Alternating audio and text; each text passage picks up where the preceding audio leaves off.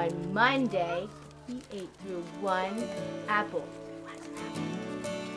Apple, apple, I'm hungry. Apple. Who has my apple?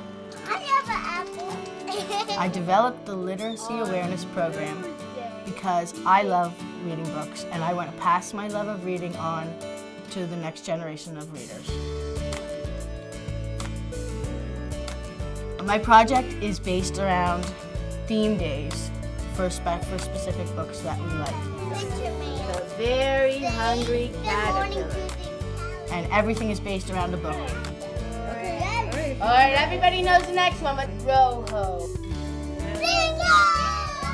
They learn the author of the book, they learn the title of the book, they learn what the illustrator does, and then they just get very excited about that book. They go home and they tell their parents that they loved that book, and then they'll end up going to the bookstore and they'll end up buying the book, and repetitive reading helps you learn how to read.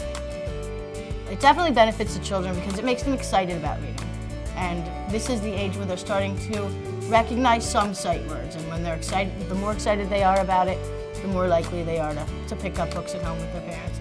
And it benefits the parents because, of course, the parents want their child to have a love of reading because that's something you want to have for your whole life. And the community, well, it sends children that are excited about learning into the schools. And that's the kind of children that we want to have in our schools, is children that are excited about learning. Come on, take my hand, let's go to school.